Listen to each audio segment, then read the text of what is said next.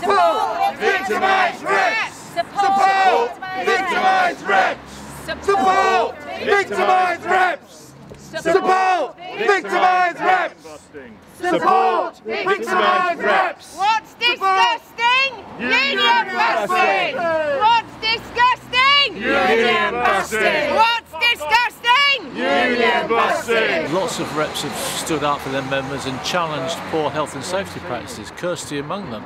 And unfortunately there has been a backlash from these employers about that. Kirstie has called out bad health and safety practice in United Learning School. She wrote about a school where they were using lateral flow tests in a very irresponsible way. The school was saying if you come into contact with COVID, then if you take a lateral flow test and it doesn't show it's positive, then you can come into school the next day. And that's just irresponsible and wrong. Everyone knows that the MHRA did not sanction lateral flow tests to be used in that way. You've got to remember the Kent variant was coming in so fast that nobody knew what was happening. The infections went in Greenwich from around 200 to over 1,200 infections per 100,000 in around 2 weeks. And in the United Kingdom alone, since Christmas, around 60,000 people have died.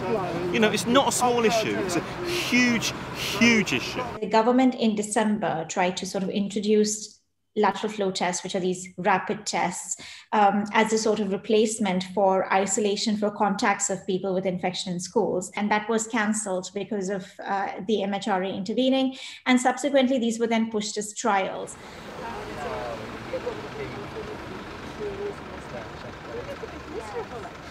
I'm very concerned about sort of the ethical approval process that has gone into these trials because, first of all, the protocol and this process has not been released publicly, which is quite routine for trials now.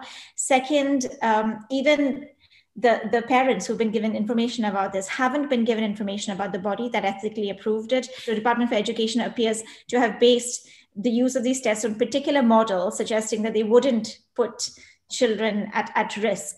In all circumstances and situations, even these models show that what you're doing is creating more infections in class. It's not just about keeping ourselves safe, it's about keeping everyone safe.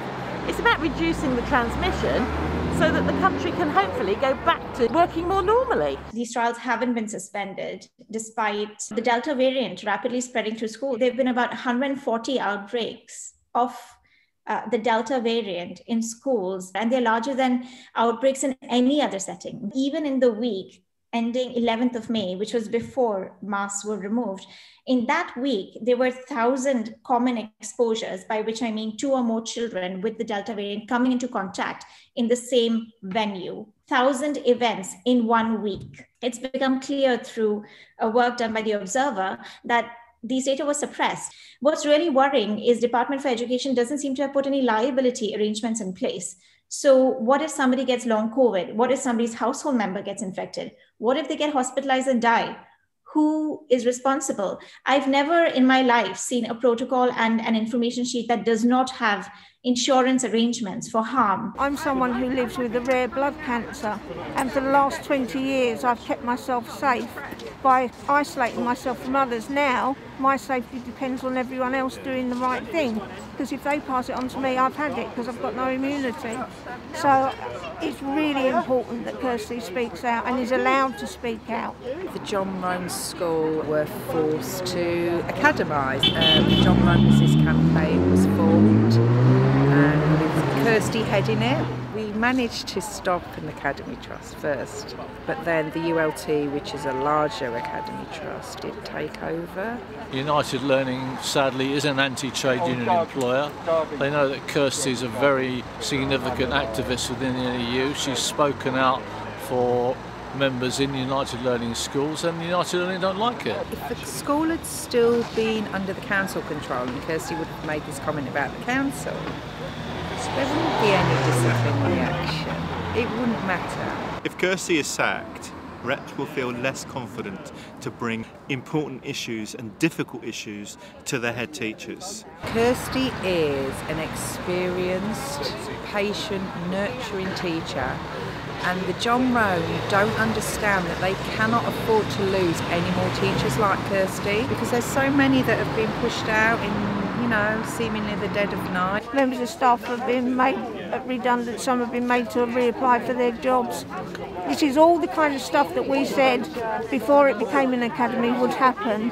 What we're beginning to see is a reduction in curriculum. So kids will have less choice in schools. And as the choices reduce, it also reduces those children's life chances. We had a good strike yesterday, and if the employer is foolish enough to try and dismiss it, then I'm sure we'll take more action in the future, because Kirstie must be defended.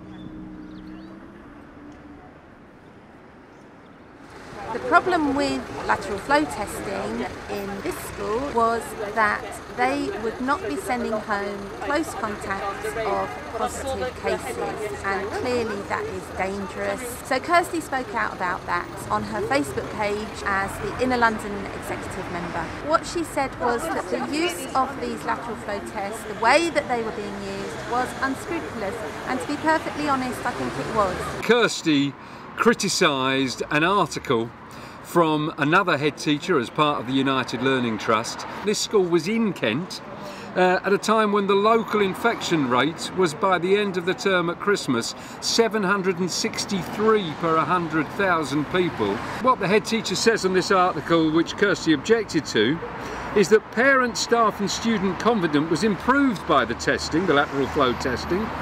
It allowed us to demonstrate that we had a low incidence of the virus in the school, as so few students and staff tested positive. It's like magic. Somehow the testing made the rate lower in the school than it was in the community. It's rubbish.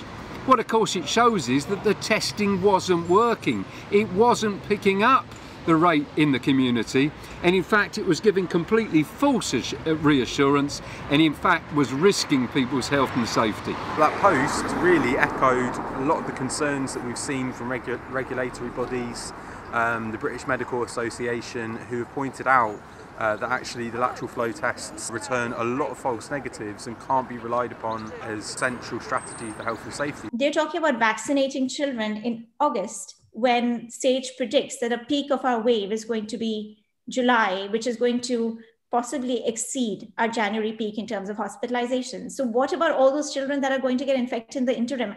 Why not just bring mitigations back? Dealing with aerosol transmission is key. And we need to remember, aerosols are not produced just by coughing. They're produced by talking, by breathing, by exertion, by singing. All of those things produce risk. The mitigations we've put in place are honestly probably the worst in the globe. We have almost no mitigations in place against aerosol transmission. So we need masks in primary and secondary schools. We need much more focus on ventilation. We need carbon dioxide monitoring and HEPA filtration devices. We need smaller class sizes. We need larger classrooms so that children can socially distance. We need a cap on bubbles. Many schools have bubbles of 300. A bubble of 300 is not a bubble at all. And we need to move outdoors for learning as far as we can. So, PE needs to be moved outdoors, singing, etc. again, need to be moved outdoors. Most important of all, we need to keep community transmission down. And what we are seeing now is that community transmission is rapidly rising.